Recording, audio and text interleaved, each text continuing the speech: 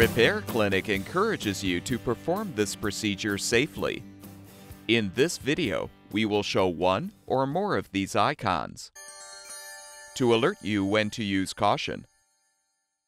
Before you replace the clutch bearing on your tiller, make sure the engine has cooled and the on-off switch is in the off position.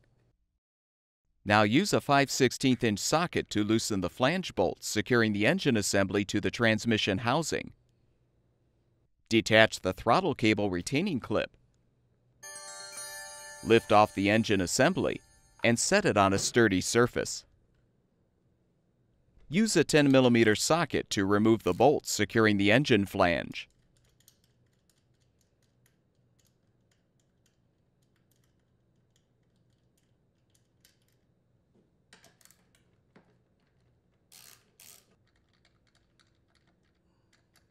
Lift off the flange and use a large gear puller to remove the clutch drum and bearing.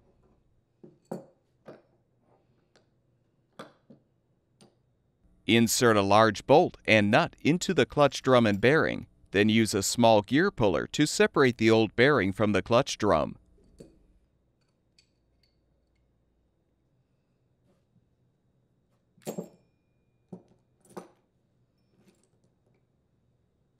You're now ready to install the new clutch bearing.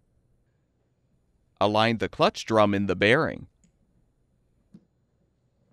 Now insert a bolt, nut, and washer through the clutch drum and bearing. Slide additional washers onto the bolt and thread a second nut.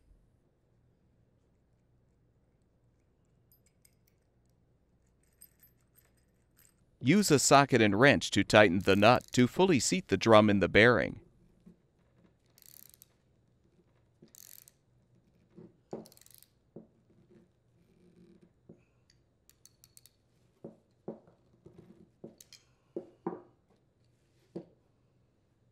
Remove the outer nut and washers so you can insert the bearing into the engine flange.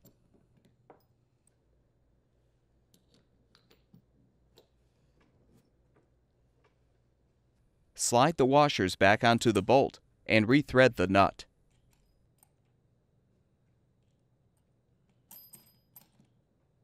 Tighten the nut to fully seat the bearing in the flange.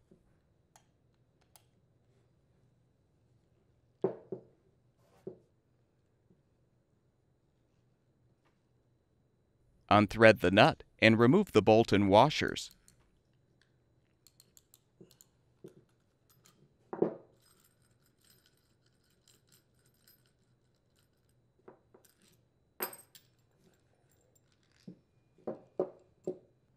Replace the flange on the engine assembly with the flange bolt facing the fuel tank.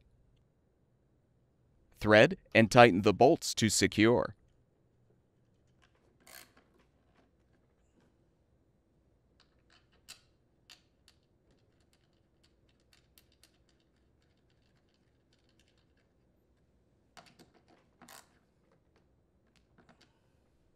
Reposition the engine assembly, making sure there is no gap between the flange and the transmission housing.